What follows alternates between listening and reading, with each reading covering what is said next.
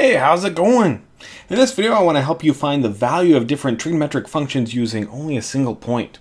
So in a previous video, we worked on how to just sketch out an angle if you are given a point. This takes it a little bit further, actually finding those different trigonometric values.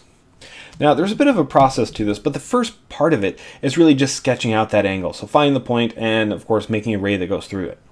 Now, once we have that, we'll be able to form a nice right triangle, and this will be with respect to the x-axis. Definitely keep that in mind so you know where to put that triangle in the coordinate system. Now, once we have our right triangle, then we can go ahead and use the definition of each of our trigonometric functions to go ahead and make the proper ratios. As a quick example of this, something like sine of the angle is simply equal to the opposite side over the hypotenuse. Now, if you're not familiar with the definitions, definitely check out my other video where I go over those definitions. That way you are well prepared. Okay, now that that's out of the way, let's go ahead and see an example. So the first part of this is we really just want to sketch out where this point is so that we can better see our angle.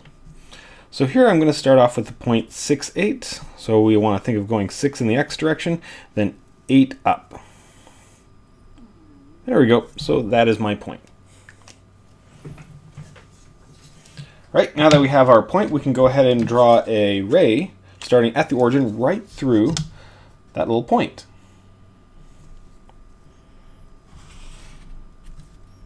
Done.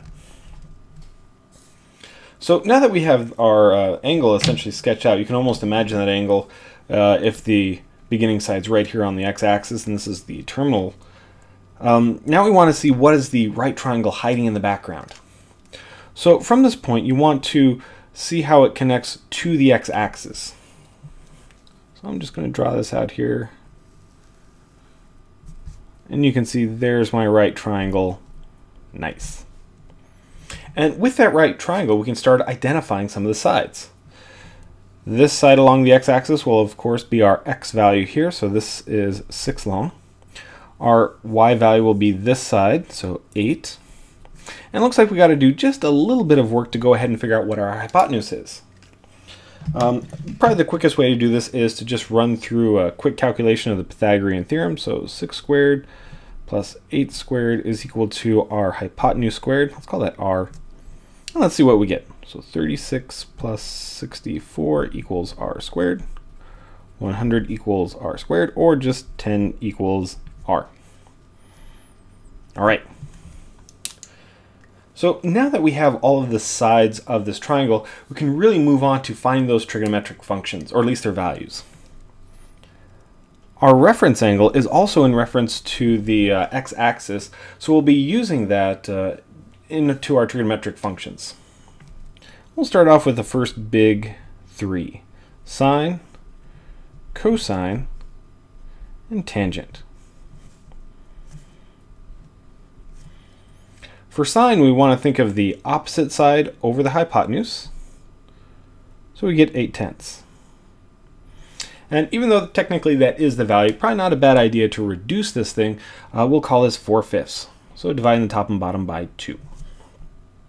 For cosine, we want to take the adjacent side divided by the hypotenuse. So that's 6 divided by 10. And like before, we'll go ahead and reduce this, 3/5. And one last one to go. Tangent will be our opposite side over our adjacent side, 8/6, and that reduces to 4/3. Now it's definitely good to start off with these first three here, the sine, cosine, and tangent, because as soon as you have them, you can write down the next three by simply taking the reciprocal. So let's go ahead and write down the next big three. So cosecant, secant, and cotangent. Now these, of course, also have corresponding definitions, like cosecant is the hypotenuse over the opposite, but as long as you know that they're connected to the original three, then you actually just take the first three and flip them. So 5/4 is the reciprocal of sine, 5/3 is the reciprocal of cosine, and 3/4 is the reciprocal of tangent, and now I have all 6 trigonometric functions. Now we'll give this another go with another point, just so you can see how this process works out. And we'll do one that's a little bit more difficult. All right, so the first part of this, we need to sketch out what that angle looks like. That way we have our right triangle. let's go ahead and get a coordinate axis system going on here. Nice. All right, so our point looks like it's at -2, negative square root of 2. So I'm going this direction, -2, and then down negative square root of 2. So at least I know this guy is out at 2. This guy is going to be less than 1, but I'm not really sure. Well, actually, a little bit bigger than 1, a little bit bigger. So out there somewhere. All right, now let's go ahead and draw the ray that goes through that.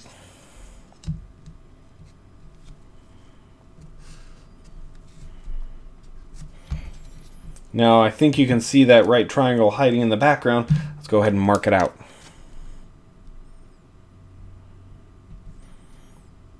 So you can see that we're in relation to that x-axis. Looks great.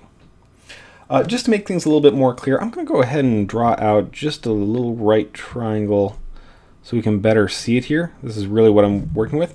And I'm also going to mark out the sides of this. So we went in this direction, -2, so I know that side. We went down negative square root of 2, and now we need to figure out what is this hypotenuse. Nice. Okay. So let's go ahead and start off with that hypotenuse, see what we get. So I have this side, -2 squared, negative square root of 2 squared equals r squared. Negative times negative will give me a positive 4. Negative times negative will also give me a positive. Square root times the square root, this will be just 2. So it looks like I get 6 is equal to r squared, or I can just say that this guy is the square root of 6. All right, so now we have all three sides. Let's get into those trigonometric functions. Starting off with sine of the angle, and the angle is right there.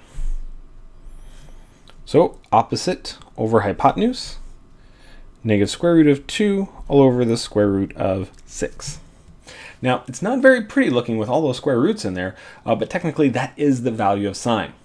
Now, just as a word of warning, a lot of instructors will want you to rationalize denominators, so we're going to do that here as well. That way we get lots of good practice. I'm going to multiply the top and bottom by the square root of 6. Let's see what that gets us. So negative square root of 12 on top, 6 on the bottom. Looks like the top reduces, there's a 4 times 3, that'll give us a 12. So negative 2 square root of 3 all over 6. And now let's go ahead and cancel out the 2. So negative square root of 3 all over 3. There's my value for sine. Okay, that looks pretty good. On to cosine. Cosine will take my adjacent side over the hypotenuse. So negative 2 all over the square root of 6. Like before, we better rationalize this thing so we don't get in trouble. So negative 2 times the square root of 6 all over 6. And it looks like this guy reduces to negative square root of 6 all over 3. So that one's good too. Moving on to tangent. This will, let's see, opposite over adjacent. So negative square root of 2 all over negative 2. Oh, good. Not a whole lot to cancel here, just a couple of negative signs. So this will be the square root of 2 all over 2. So there's our first three trigonometric functions. Now, like I mentioned before, the next three are almost freebies. All you got to do is flip over the first three, find their reciprocals, and then you're good to go. Looks like we'll still have to do some rationalizing of the denominator, but that's okay. So flipping this guy over, we'll get negative 3 over the square root of 3. Okay, so let's rationalize that. Multiplying top and bottom by the square root of 3. Let's see, canceling out that extra 3, so negative square root of 3. There's that value. Okay, flipping over the next one. If I flip this guy over, I'm going to have to rationalize that denominator. But if I work with the original sides, it looks like I won't have to flip over anything. So this is just square root of 6 all over negative 2. That guy's done. All right, one more to go. Cotangent is 2 all over the square root of 2. So I flip that guy over. Rationalize that denominator. Cancel out some extra 2's. Square root of 2. And now this guy is done. So we have 1, 2, 3, 4, 5, 6 different trigonometric values. Now there is some special things you want to be aware of when doing this. So I have one last example for us to look at and really think about when it comes to those trigonometric values. So imagine going through one like this and really starting off like the other ones. You know, you start off just sketching out what this angle should look like. This one goes through the point 0, -1. So we're not going anywhere on the x-axis, but we are going down to -1. Now, in the next step, we'd go ahead and look at the right triangle that this forms, but unfortunately, it's right on one of our coordinate axes. There is no right triangle hiding in there, so what do? It's like all smushed up on there. Well, in cases like this, or you can really think of it as a special case, there is no right triangle, but you can still find values for some of the trigonometric functions. Here's how you can do that. For values like sine of the angle, you want to really think of how far out you went in just the y direction. Because it's like our y direction, that side of the triangle is still there, and actually it's the same value as our hypotenuse. Both of them have just been kind of, you know, like flattened until they're completely one. Maybe a good visualization is something like this. You know, maybe that's my triangle, but I'm squeezing it closer and closer to the y-axis. It's getting thinner and thinner until it's just a single line, and the hypotenuse and the opposite are exactly the same. So anyway, we're just going to take whatever value that is. In this case, -1/1. Value of sine is -1. All right, cosine. Cosine is the adjacent side over the hypotenuse. The length of the adjacent side is 0 right now. It has no length. And the hypotenuse is just 1. So we get a value of 0. And one more. Tangent of our angle. So this is our y value, which is, let's see, what is our y value? -1.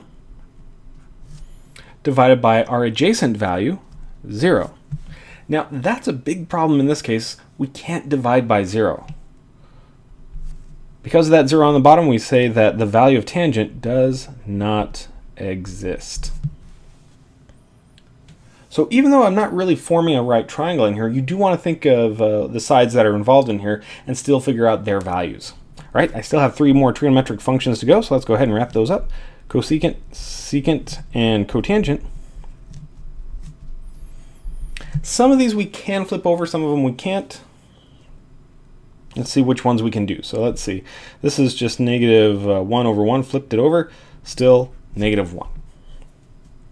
If I flip this over, I'll get that 0 on the bottom. That's no good, so secant does not exist. And one last one, we have cotangent. That one I can flip over, in which case I simply get 0. So watch out for special cases like that where you don't really get a right triangle, but you can still form the different values. Just be careful on where that 0 ends up so you know which values exist and which ones don't exist. All right? If you'd like to see some more videos, please visit MySecretMathTutor.com.